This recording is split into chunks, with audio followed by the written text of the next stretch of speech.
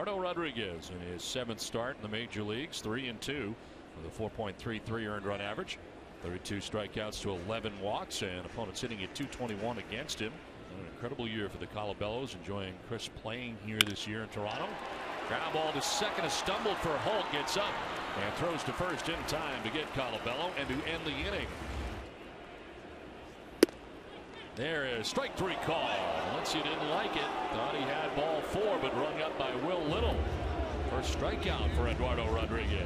Well, according to our strike zone, it was well within the strike zone, but Valencia didn't think so. Swihart set up away, the fastball away, and you'll see that it gets quite a bit of the plate.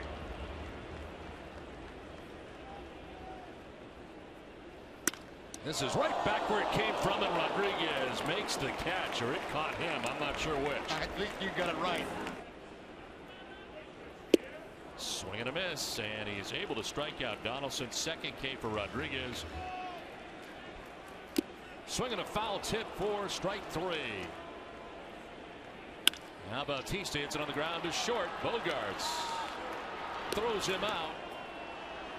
Swing and a miss, strikes out Valencia. It's 4 strikeouts for Rodriguez. He's retired the last 6 and has a 4-1 lead through 6 innings.